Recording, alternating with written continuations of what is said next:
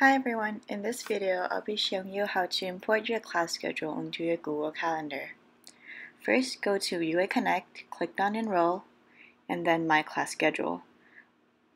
Scroll all the way down and click on Add to Calendar.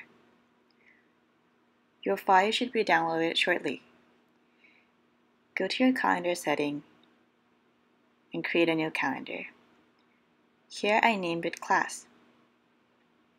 Now go back to Settings, click on Calendar, and click on Import Calendar.